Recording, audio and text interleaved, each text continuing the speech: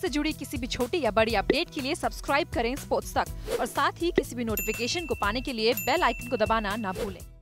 Rimut, you come to the tail end of the World Cup. I mean, what are the team's thoughts like? I mean, finish off on a winning note, or I mean, how are thoughts on the team?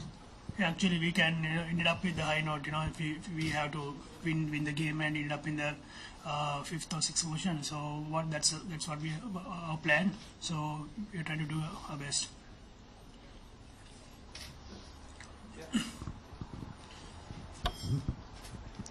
Just wondering, you played England here and got a good results. You played everybody bar India in this competition. What's your view of the standard of the opponents and who potentially is the best out of who you played? Yeah, the England side is a good team. So far they are doing really good at the moment, and they are the number one team as well. I think in here Headingley we got some lucky games on here. If you take the test matches and one days we did really well. So we are trying to give our best. Hopefully we are playing the same track that Afghanistan and West Indies played. So hopefully we can get some turn. So we are trying to give playing our best shot against India.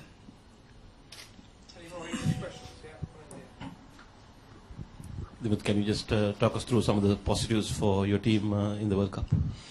Yeah, I think if you take the batting lineup, Avishka Fernando and Kusal Janit and the opening pair and some middle order, if you take we couldn't do well in the middle order the first few games, but if you take the last matches, we capitalized really well and we managed to bat really well end of the tournament. But I think it's too late. But if you take the positives, Avishka Fernando he's doing really good and doing really good.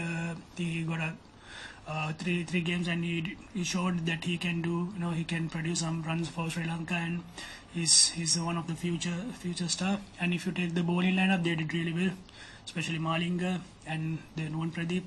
They are the good side. If you take this World Cup, they are those are the things highlighted things. If you want to go forward, those are the positive points in this tournament. Do you think, looking back, that the preparation time took a lot more than you would have expected? Maybe like teams start preparing a couple of years before the tournament starts. Do you think that is something that you guys will want to start fresh right here, right now, looking at the 4 years that comes around the corner? Yeah, if after the 2015 World Cup, we also started build the World Cup side, but unfortunately the players who comes in, they couldn't perform really well then, and that time we have to change the lots of players. But after this World Cup, we are trying to trying to have a special plan and identify the players who can produce give a good if you take the bowling and batting, the fielding, those and the fitness level, we are looking for that for the future World Cup, and we are trying to get a good bunch of players and trying to give a maximum chances for them, and we are trying to make a good solid 15 players for the next World Cup.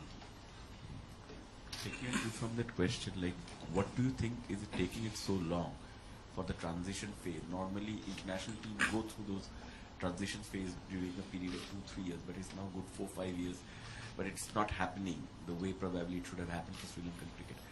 As a captain, what do you think is the reason for that? I think if you take the other countries, they played lots of cricket, like IPL, and the domestic structure in India, that's really, really good.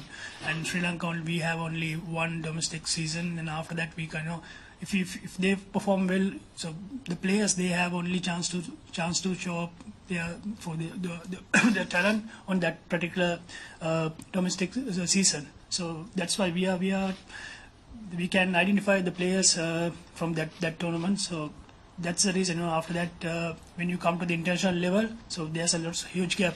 So we have to we have to close that gap, and we have to play lots of cricket, give the chance to play for the players, go to play IPL, some Big Bash League or County League, so we have to give them permission to play overseas tournament and get some experience and come back. So those are the things I'm expecting from the cricket board. After this World Cup, they will, make a good decision and make a strong domestic season level and produce some good players for the future. Last English question now, Rohit Sharma has already scored 400s in this tournament. He's done well against Sri Lanka in the past. So, is there any way that you can is there any strategy that you thought of that you can sort of contain him early or get his wicket early?